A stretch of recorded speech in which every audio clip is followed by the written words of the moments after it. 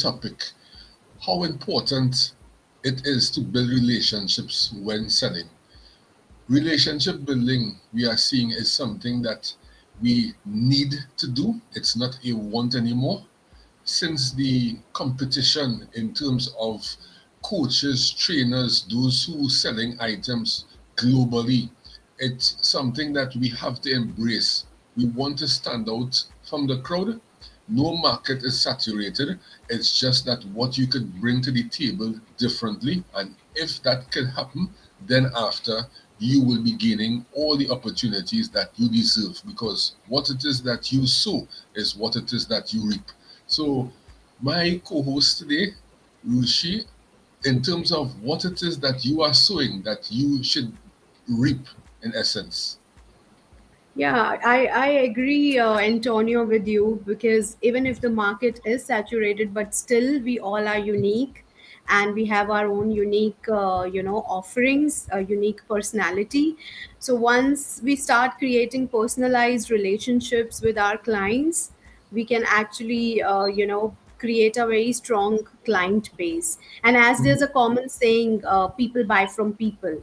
So So true. it's not, yeah, so it's not the brand only, it's us who create a brand. So when people know us, they know our specialities, they know what we can offer on the table. Then it becomes more easier, and that's what I'm trying to do. I'm Through my content, I'm trying to share more and more value with my audience, with my clients. And it's not like always a short transactional journey. It is more of a relationship which runs for years, not just months, which runs for years. That's what I'm trying to create in my own journey. And so far, I must compliment you. You are doing an awesome job. And Thank you it's so all much. about You're doing your, a great job.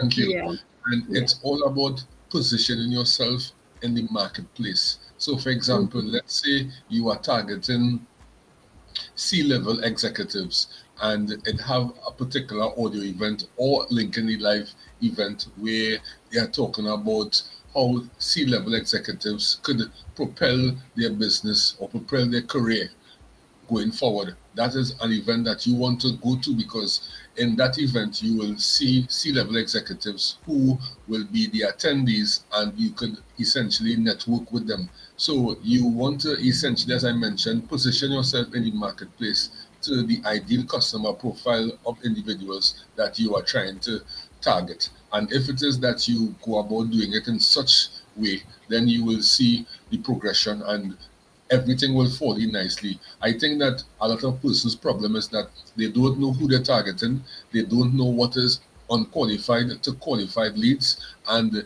they're not positioning themselves in the right place. And then a next thing also as well, to go a bit further, your outreach messaging. It's not supposed to be salesy, but it's supposed to be personalized. We know that it have so many automation tools presently in the market, and sometimes you may send a message and someone could decipher if that is a personalized or an automated message. So you really want to take your time, engage in someone's content, show them that you're appreciated in terms of the Absolutely. content that they provide, and then maybe send them a message, a personalized message, actually saying something about what they do, research their profile so that when it is you send that message, you know exactly what they do and you could put some information in the message itself so it be more personalized. That is the whole approach, to take away the automation aspect of it and be more personalized so that you could build that genuine relationship, as you mentioned, Ruchi, so that could last for years, not just for days, not just for a sale and that's it.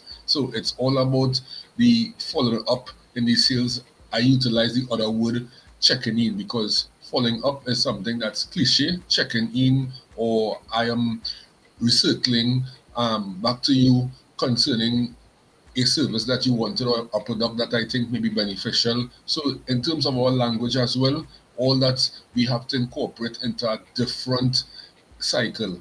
It's all about not just sales, but it's about really personalizing your messaging and connecting with those individuals who you consider as your ideal customer profile. Absolutely, absolutely. Those salesy pitches don't work anymore. And the moment you offer that to the client, they know what your intentions are. But when Mhm. you are offering value every day, every time you post on different social media pages, and when you offer value, that talks volumes about your ethics, and about that you are here for a long term. You are not just here to sell a particular product. So I think that works very well at this time. Yeah. Yeah, definitely. And I am inviting Chris to our live stream. Great. Chris would like to join, so no problem, Mhm. Chris. Um, just now, yeah. So this will be a great discussion because Chris always come with nuggets of information. Um, okay, that's He's actually looking for a link. yeah. Chris, I sent you the link in your LinkedIn inbox, so you can check it there. Right? Let me see. Yeah. So going back to the topic, relationship building. Um, especially utilizing this entity, which is separate from LinkedIn. So some people may have the misinterpretation, Ruchi, that the Sales Navigator and LinkedIn is the same, but it's like a third party. It integrates into each other. And if you really want to build that ideal customer profile of individuals by territory, by demographic, by persona, that is the best platform that you could possibly utilize, right? Hey, Hmm. Chris, what's up? What's up? Well, Hi, good Chris. morning, Antonio. And how are you Morning. doing, Rishu? How are you doing today? I am great, and yourself? Oh, it is Super Saturday. It's another great day to be alive and another gift, not only to receive, but to give as well. Ah, Um, love that. what you guys are sharing really speaks to me, and here's why. I truly believe the one thing that interconnects us all is our very humanity. And once we tap into that very humanity, what can we not achieve and do not only in our lives, but in the lives of others? Just like what you said, Wushi, when you said about the dynamic of value. Hmm, I truly believe the next currency of humanity is going to be rooted in value, not money.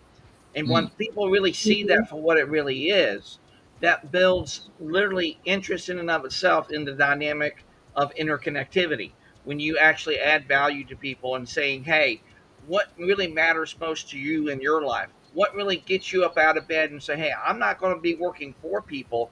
I'm going to be working with people. And when you do hmm, that in a way that creates an environment not only a one that you love, but also the one that Mhm. they love, that just might turn into the life that they love if you allow that to occur. love Mhm. that. And that is the That's idea. great. And I actually see companies partnering with individuals right now, professionals, so that they could propel the business. And it is not about you working for myself, but it's about both of us working together and we growing together. So if it is that you really want to grow as an individual, in terms of entrepreneurship, it's always that opportunity to partner with someone you should be looking for and not working for someone. Yes, we know we have to start off somewhere. So we have to work for an organization, understand the operations, the functionality of the organization, and then now the idea supposed to be in terms of redeployment so that you now could have a great workforce where you could limit the unemployment of the individuals all over. So if it is that we have this mentality and we implement it, then after a lot of states, a lot of countries could have a low unemployment rate. Mhm. Think about this, Absolutely. Antonio, and I truly believe this is the better question that we should not only ask of ourselves, but of each other. Let me ask both of you this. Is the better question to ask what you do, what you do, what you do? Or is it the better question to ask is who are you? Hmm. I will leave you to answer that, Rishi. No, that's true. Yeah. I mean, who are you and what you can help with, what is the Hmm. specific problem you can actually help with? Because if we are just always bragging about our specialities and what we can do and everything, that's nobody cares. What people actually care about is what you can help me with. Can you solve this typical problem, what I'm facing at the moment? So I think that personal touch when come into your pitch, which is a pitch, but it's not salesy. It shouldn't be salesy, but it should be a personalized pitch where you are helping people, capturing a specific problem, addressing a specific problem. That's where you're creating a relationship. And Well, Mhm. well, think about this, Reese. You guys, you were just sharing now about the personal touch dynamic, and I really love that. When you think about this, it really sparks in my mind this very quote from Star Wars that's changed my life like you'll never know. Think about this: to embrace others for their differences, for that which makes you whole. I'll say that again: to Mm-hmm. embrace others for their differences, for that which makes you whole. That goes right into personal touch and connectivity. It's there. But do we actually recognize it for what that opportunity presents itself as? Because if we don't really listen to that and really see it for what it is, we will lose that connectivity and you lose that touch. Because then again, it won't get us to a place of connection. That connection will turn into collaboration, and then that won't even turn into community in and of itself. Mhm. Love that. Right now, I'm reading a book by Daniel Coleman, Emotional Intelligence. And I think that leaders of organizations, sales managers, C-level executives, they need that emotional intelligence because it's all about understanding someone, that empathy. And despite that you may be someone who is results oriented and you always get great results, but if it is now you're not really trying to understand an individual and work with them, because some people, they have issues, they may have personal issues, and that may affect their work performance, but that don't mean that they are a bad person. It's just that we are human beings and we go through stuff. So that emotional intelligence is something that we really need to develop, because it's not something that not everyone has, especially if it is that in your childhood days you was basically traumatized, whether it be by rape, by bullying and all these different things. You may end up grow up as an adult doing that same thing towards others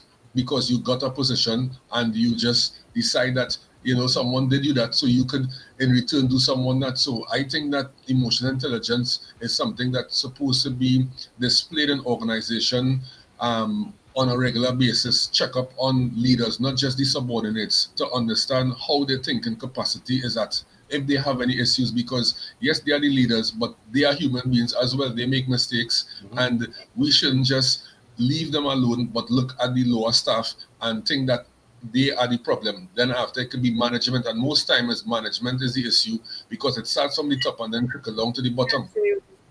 Yeah. It starts from the top. Yeah. Yeah. But I think the middle management also gets punished for that, because everyone feels Yes. that they are the ones who are the culprits, but it's always You know itself. because top management is like, hidden. They are talking to very few people, few professionals in the corporate, and then the middle management always suffers. But yes, it Yeah. comes from the top, and it's still missing, unfortunately. In our country, I see a lot of cases happening where they don't care about anything except the KPI and performance and everything. But yeah, it's improving, but the progress is very slow, I would So, say. Well, Yeah. I dare to propose this idea, and really, it's literally a state of being when you really think about it. What if it doesn't have to come from the top? What if it actually come from every single person on that team, from every single member of it? Because think about it. I truly believe we see in Antonio, we're meant to evolve into a new way of leading and a new way of being, because maybe leadership is going to be uniquely different to each and every single one of us. And once we embrace those different places of leadership, I truly believe leadership can not only create more leaders in context, but also to create more followers in context. Because again, if you are willing to really let go of your position or the authority or whatever that might be, it's like what John C. Maxwell says in his great book, The 21 Different Laws of Leadership. Leadership is influence, nothing more, nothing less. It's not a title, it's not a rank, it's not even a position. It's influence. It's how we show up to that influence that will dictate which way people will go. Will they run from the high hills from you and say, I'm not going to be a part of this because this is not even for me, because you don't really see me for who I am? Or do you actually will follow them, not because of the money that they give you, but because you believe in what they believe and even see what they see. Because again, at the end of the day, not only are they allowing that to occur in their lives from a place of leadership, but you also are allowing that to occur in your own life because you want to really do that in a way to where the very act of giving is in the very act of receiving.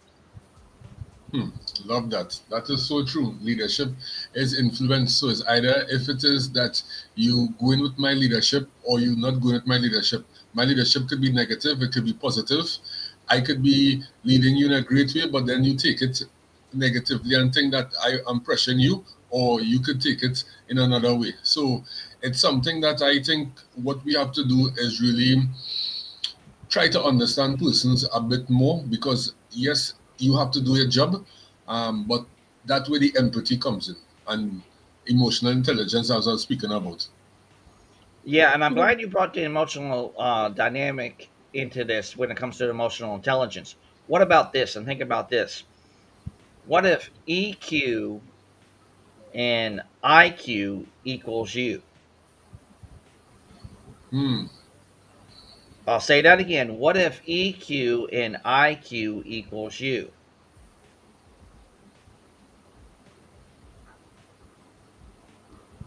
Hmm. I am a bit lost. Me too. Well, see, that's the thing about it. When we really hear something new, we don't know what to say to it. But maybe So when true. we actually take a step back and really see what is there, like when it comes to an opportunity, like what Sir Richard Branson said many years ago, and it's really relevant to this saving conversation today, is when someone offers you an amazing opportunity, you're not sure how to do it, say yes and learn how to do it later. Yes. And then when Yeah. you do that, the next thing you know, you're going to step into a much larger world because again, at the end of the day, you're allowing that to occur because you want to have life happen for you and not to you. Hmm. So true. And that is where you embrace change, because some people will say that I'm comfortable, I am in a job and I'm earning so much at the end of the year, and that's that. But no, if it is you really want to grow, if you really want the best life for yourself and think selfless, even for your kids and their next generation, you will embrace change. So, as Richard Branson said, if an opportunity comes to you, what you will do is say yes if it is you cannot do it, and when it is you start it, somehow you will find your way in. That how people become entrepreneurs. They have an idea, they may not know how to go about doing it, but they just start. And as you start, you get to find your way in, just like someone who may go into the ocean and they don't know how to swim. Eventually, they will have to swim up to shore because they don't want to drown, you know. So it's something that we really have to embrace change, and don't just settle for being comfortable. Always try to be the best version of you. So I got to ask both of you, and this is what we talked about on one of our LinkedIn lives and also LinkedIn audio calls, is maybe ask ourselves this question: what does leadership look like and mean to you? Hmm, great question.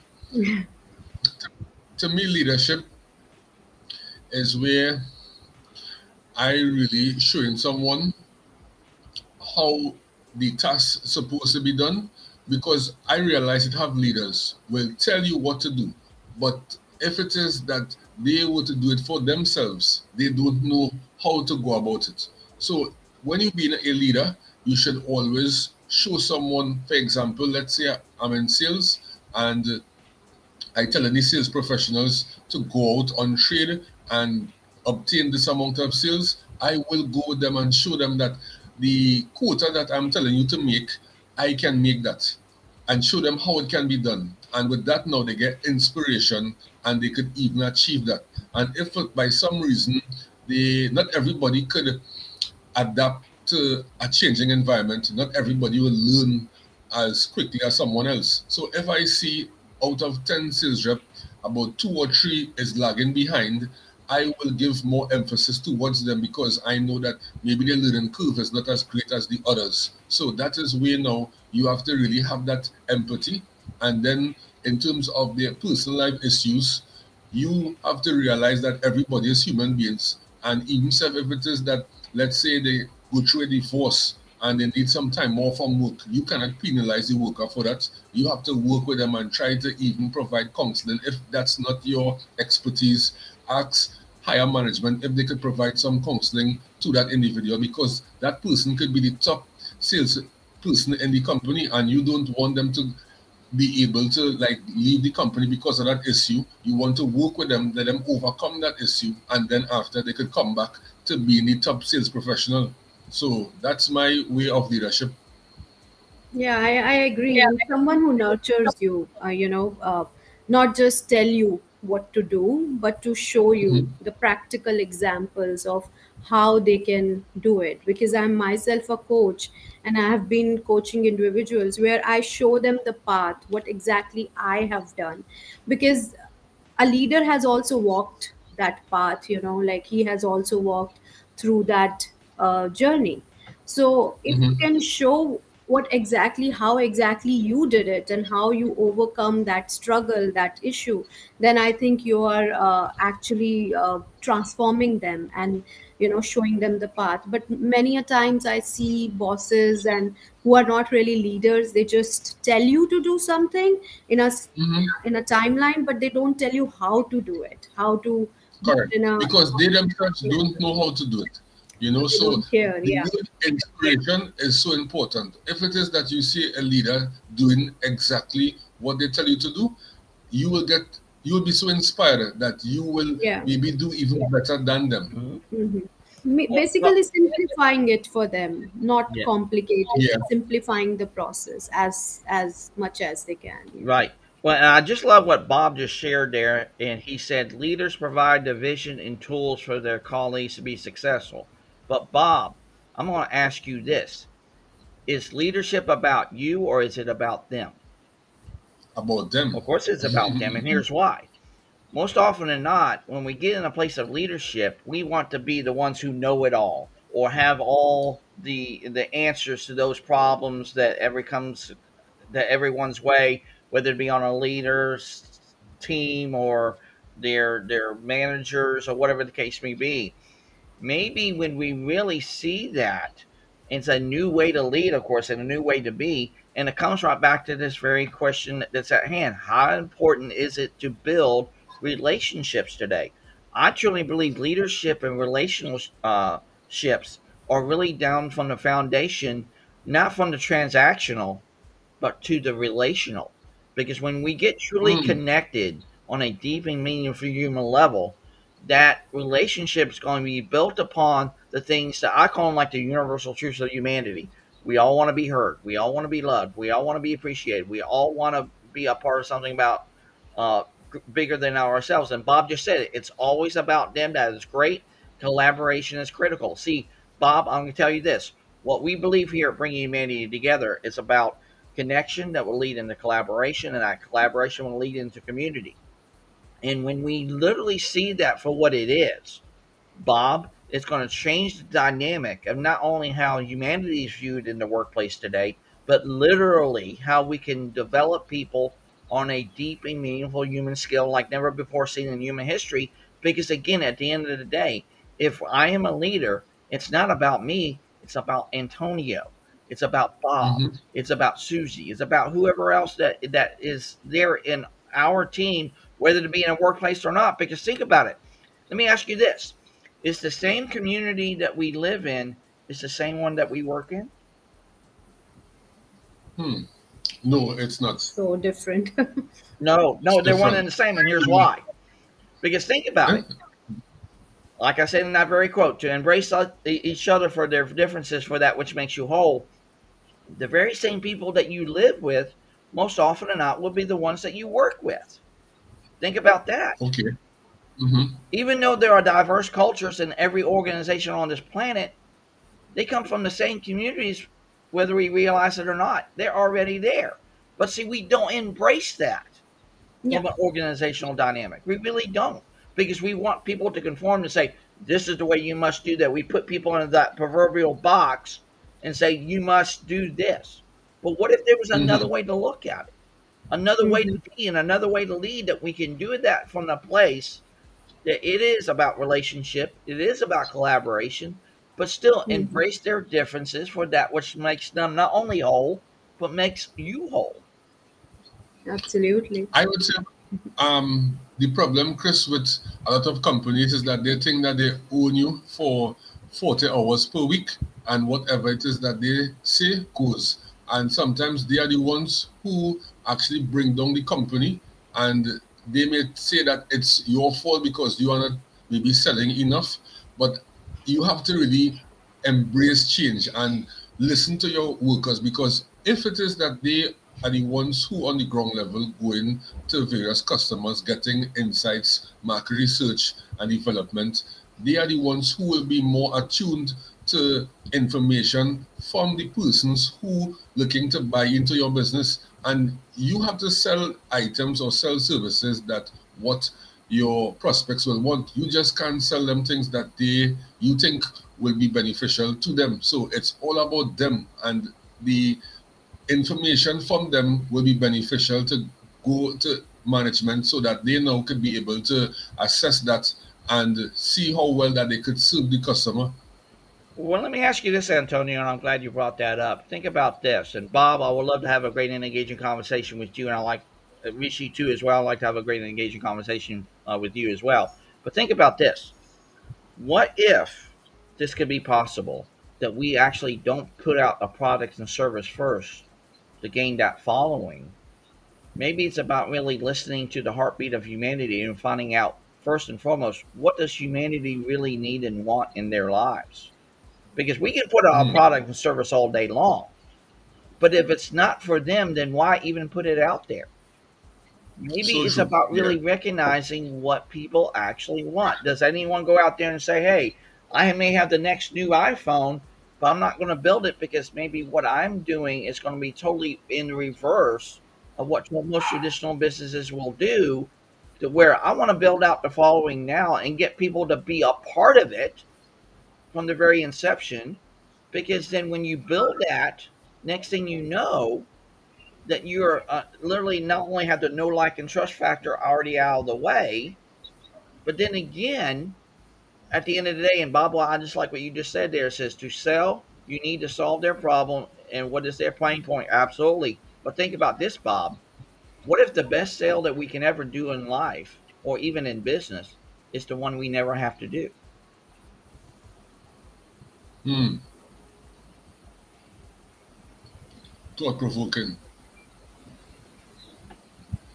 And that way, research and development comes into the play before the actual product launches. You have to know what it is that your potential customers want or need, and then you provide that. So, like for example, I would say Elon Musk, he maybe understand what it is that should be different in the car industry, and he didn't do any marketing. He just designed a product that is so awesome, and he just invent something totally new.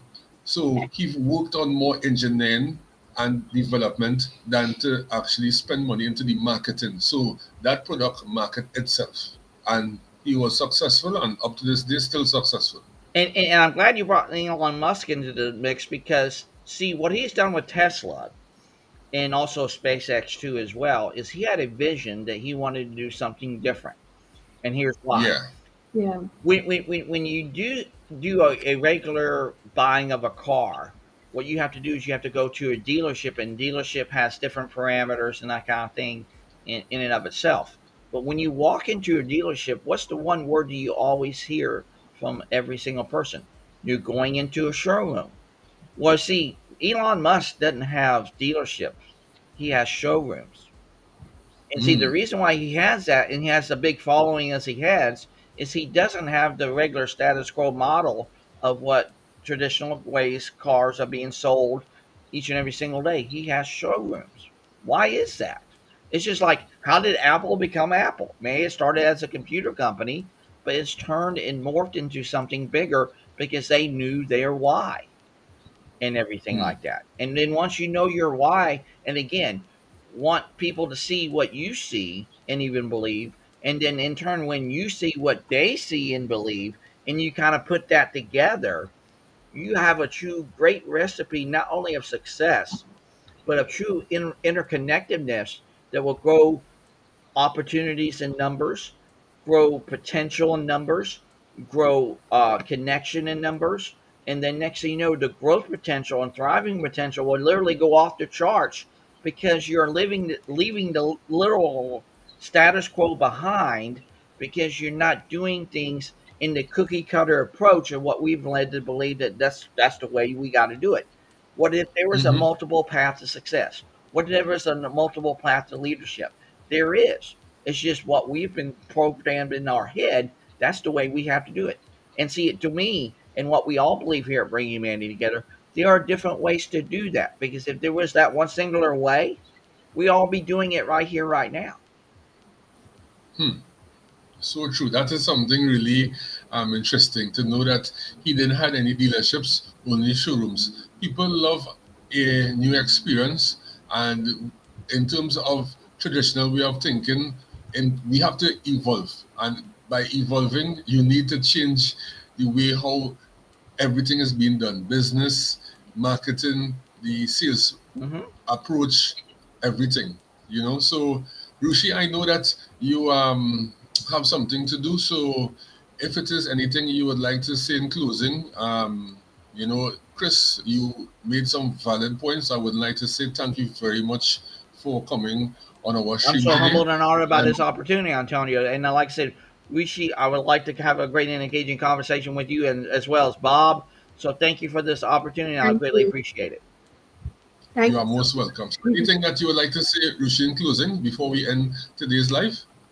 I think I would just say that it was a great conversation, and what we really discussed about, you know, personalizing and how we can actually engage and help and address the pain points. I think that's it's all about. Yeah. And avoid salesy pitches, avoid selling business and having transactional you know, communications. More than that, we need to create a community where we help each other, and everything will follow.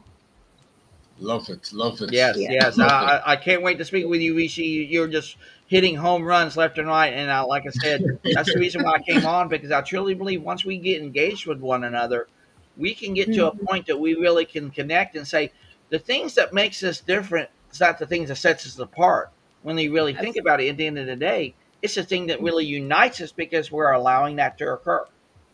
Whoa, so true. Great insights. Great insights. Yeah. Definitely. Yeah. So it was nice. This conversation was great. We can do it twice. I wish everyone who is watching the replay a great rest of the evening. Those on the replay, type team, hashtag team replay, so we know that's you. Yes, and see us again every Saturday, 4:30 p.m. IST and 7 a.m. EST. Thank you.